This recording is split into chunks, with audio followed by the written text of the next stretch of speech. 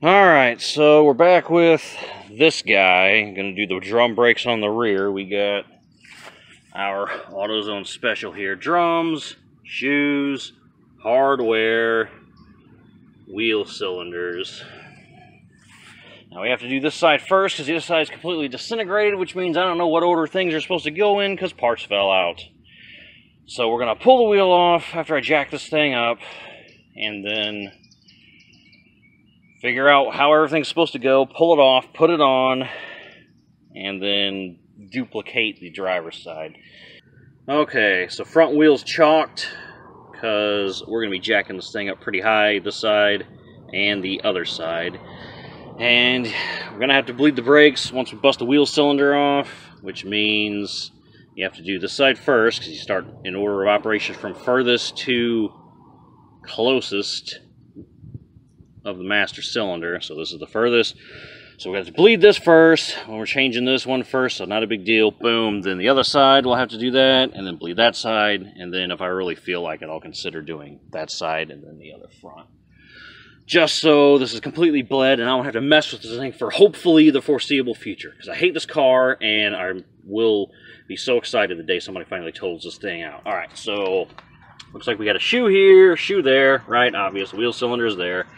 And then in here we have a long spring that goes between this shoe and this shoe, followed by a little twisty turny thing, which is going to be our self-adjuster, I reckon. We have this clip guy. It's attached to a spring that goes from the clip down to this hole in the shoe. We have another spring underneath, if I can get in there and focus. So this spring runs here. We got a another bracket, it looks like. That goes over and fits in here. Spring goes on the other side, so it runs through this little thing up in here. Whatever this bracket is, I guess, that holds the spring. And we got this clip that's holding in this thingy, which should be for the parking brake, or emergency brake, whatever you're going to call it, and then that springy thing that should also be attached to the parking brake kind of goes around through here, comes in from this side, which is the parking brake cable. So, spray this once a brake clean. I know these aren't technical terms here, but, you know, we're just giving you an idea of what it looks like on the inside. How everything's going to need to go back once we take it all out. So, back once we brake parts clean this thing and kind of clean it up a little, make it easier to see. Alright, so we brake parts cleaned this a little bit. Didn't clean up all that well, but we can kind of see still a little bit in here. At least I guess you guys can. I don't know, with the sun being bright and then it being dark in here. I don't know. I'll take some pictures, I guess, and I'll splice them in here so we can get a better idea of how everything's going to end up going back. And all that brake parts clean kind of did was for sure made my driveway dirty until it rains again on it. But there we go. That's what we're looking at. So before I start taking everything apart, since we have to do the wheel cylinder, I'm going to go around to this side where she's going to bolt in. I don't know how well you guys can see. It's dark in here. Maybe I'll try with some light. Hold up. But before we flare wrench that, we're going to liquid wrench spray that and get it kind of penetrating in there so it'll be, we don't strip anything. Trying to take the brake line off the wheel cylinder. Alright, so went ahead and liquid wrenched this. We can see I did the bleeder valve and the brake line here. So we'll let that soak. By the time we're ready to crack that open, take the wheel cylinder off, we'll just blast it again for good measure. So we're going to let it soak, blast it again a little bit, and then we shouldn't have any problem taking that off. And I'll let you know what size that is once we get there. But first things first, we're going to disassemble and then put her back together. Alright, we got it partially broken down so far. That's how that big spring went. It looks like it's pretty symmetrical, so I don't think it matters which side goes into which part of the shoe here. So that's good. And I did get the big clip on this side off. You have to rotate this about 90 degrees, and then you can pop it through there. That's, I guess, what holds the shoes. This little clip here, it's got some tension on it. So as I'm taking everything off here, I'm putting it down here where it was, so I'll be able to easily put it back on. So we still need to bust this guy loose, rotate 90 degrees, that'll pop off. See if I can demonstrate that for you one hand. I didn't bring the tripod out today. But you want to kind of push in here, twist like so, and then that'll pop loose like that. Yeah, see, not too bad. So now we just need to get this bottom spring guy out of there. You can see that'll let us get the parking brake off, pull the shoes off, get the adjuster, automatic adjuster dealio off, and we'll be able to grab that wheel cylinder and bust him loose. Alright, so we got everything's disconnected now.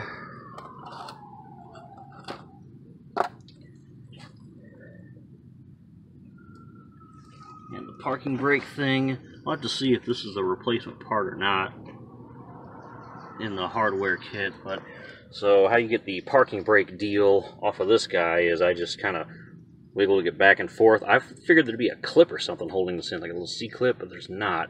So I just kind of worked it back and forth while pulling, and then popped right off.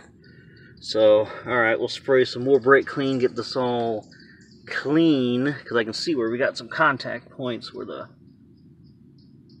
back of the shoe is going to be rubbing up against this inner part of the drum, so that needs to get cleaned so it moves nice and freely. Because honestly, this side, I probably could have just left it, but I really needed to see how everything was put together here, because these shoes, they have quite a bit of meat on them. I mean, they really, other than being rusty looking, they don't look like they have any less material. See? But whatever, this job isn't too bad so far. Now we got to do, so we're going to clean this off, boom, get the wheel cylinder off, and then reverse order, wheel cylinder, parking brake, bottom spring, blah, blah, blah, blah, blah. So, be back. Alright, so everything's cleaned up as much as it can be anyway, as much as I'm going to, so we'll put some of that brake anti-seize stuff, brake lube on those 3 contact points, and I cleaned this up a little. It looks like there's a little groove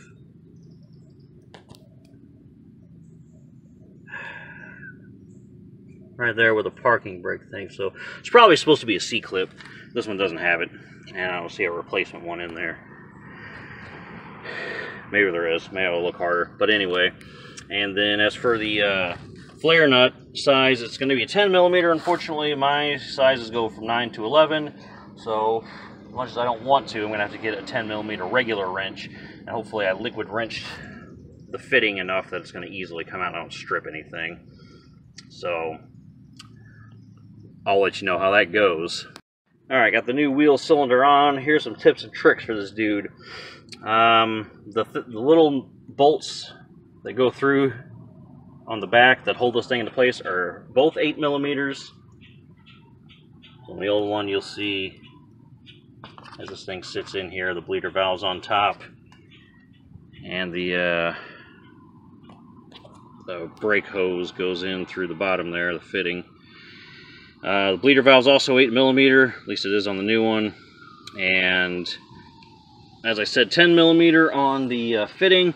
So since I didn't have flare, what I did was I took 2 10s, this 10 and another 10, and I held them next to each other, right, like up against each other, that way I could get maximum grip with what I had to go, and then I loosened the fitting that way. So if you don't have the 10 flare, just take 2 regular 10s and put one there, just right up against each other so you can maximize your grip, and pink, bust it loose with enough, once you lube her up.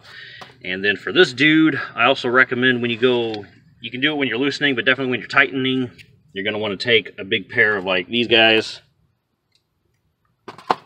grip this with your one hand, and then when you're going to tighten back, you can use 110 just to tighten it. You don't need to use them both.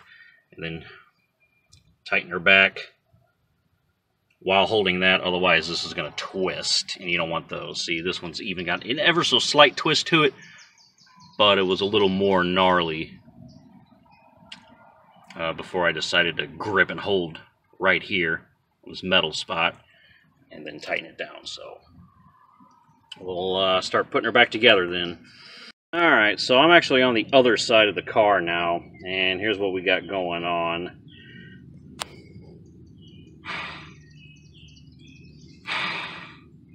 Wheel bearing needs replacement. It appears that when these dudes did this job last time and clamped this hose, when they burned up these so-called shoes, probably generated enough heat and melted all the grease in this bearing and fried it. And that's why we got that sandpapery, gritty noise. So, I've already cleaned all this stuff off. Don't know if that was a firework or gunshot. Somebody might be dead. Not my problem, though. On these contact points, we're going to lube those up. I'm waiting for the wife to return with a new wheel bearing. And this is relatively easy to get off. So what you do is pop the dust cover off with screwdrivers and such. This is a 30mm nut. I confirmed it with my little Harbor Freight digital caliper. 30mm, so she's got to get me a 30mm socket because I have, the BMW takes 36mm. And then the highest impact I have only goes up to like 22 or something, I think. 24, 26. I don't know. Whatever it is, I don't have anything in between it. So we need a 30. Already got the new wheel cylinder on this side. And I went ahead and put the two 8s on, holding it in. The bleeder's an 8, and then the, the flare thing's a 10. Did the same thing to get this side off. Put it back on, so now this hose isn't twisted on this side like it was on the other side. Well, like this was earlier and the other side was. Whoever did it did a botched job. So I grabbed the old turbo pliers, clamped that spot right there, torqued it down, so that's all good. And I did figure out that since this side actually had some of the parts, but missing chunks more, how this goes is this little parking brake bracket between that and the shoe here is where there's going to be a little washer, and then the C-clip goes in here to hold that in. So that's how you do that. And once she gets the other parts here, we'll go ahead and impact this off and torque the new one on. And the torque on the new one is, let's see, 100 and something. Where am I looking at here? Rear hub retaining nut, 160 foot-pounds. So 160 foot-pounds. I don't know if my torque wrench goes that high, does it?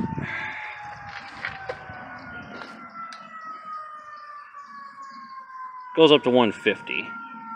So we'll have to go 150 and then just bump it a little to get our 160, I guess. So that'll be when we put the nut back on, because I doubt her thing's going to come with the nuts, and it's not my car, so we're just going to reuse it. So once she gets back from work and the parts run, we can get this hub off.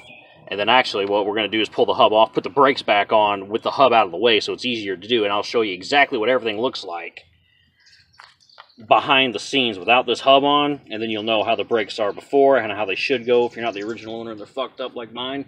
And then we'll put the hub on. So this is maybe a slight blessing in disguise that this will be out of the way when we put all these brakes back together. So be back probably much later and much darker, but we'll be here together.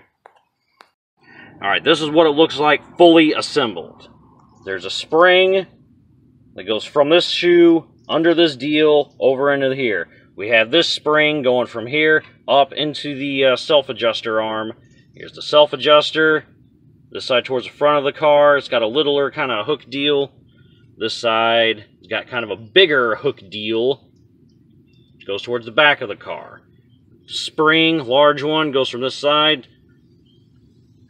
And there you go. That's how it'll look when it's proper. So now we're going to put the wheel hub back on, torque to 160 with the big nut, and then put the drum on and check for adjustment, bleed, brakes, since we replaced the wheel cylinder. Alright, new wheel hub's on, just slides right on, nice and quiet. It's cheap AutoZone, so it'll probably last like 3 months. But we'll see. Alright, so it's 150 and some change. May need to be broken in. Not the smoothest spinning wheel bearing, but at the very least,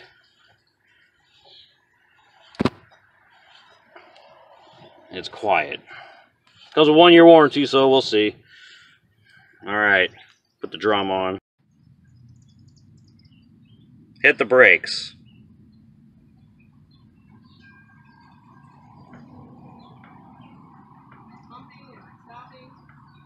That's literally as hard as you can press them. That's better. Okay, so now we can see the brakes do work. Now we can bleed them. Alright, for brake bleeding, I've got this little adapter piece of hose on a piece of hose which goes to this reservoir with a piece of hose which goes to this guy. So we're going to pull the little rubber dude off the fitting. We're going to attach this guy to the fitting. Then we're going to use our 8mm wrench to open the bleeder valve once my assistant gets in there and presses the pedal firmly to the floor.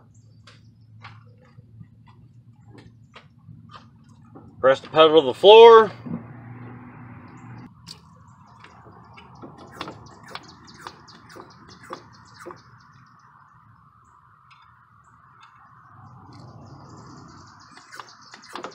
Alright, pump 5 times, and on the 5th one, press it to the floor.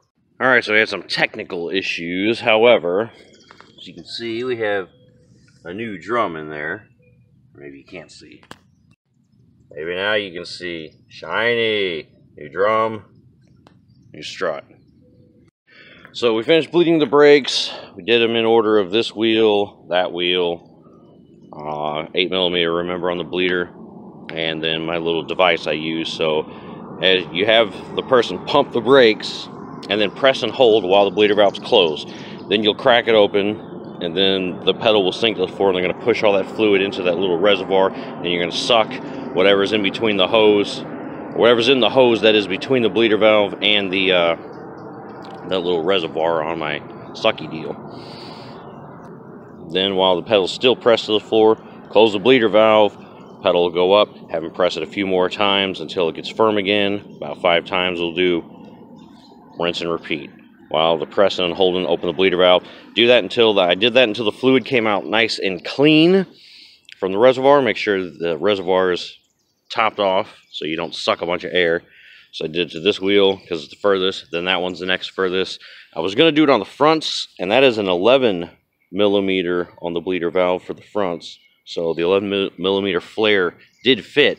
However, those things were so seized on there. Whoever bled these brakes last time torqued the bleeder valves down too much. And even with the liquid wrench, I couldn't bust them loose without risking stripping the bleeder valves. So we got everything that was in the reservoir out, and then everything that was in these rear 2 brake lines. So that's a majority of the fluid. That's good enough. And now this thing will be going on a test drive later. And we'll be done with it for a little bit. The only other thing we have to do on this is the radiator. So we're done with brakes and struts and any other suspension related problems for the foreseeable future. So thanks for watching, guys. Peace.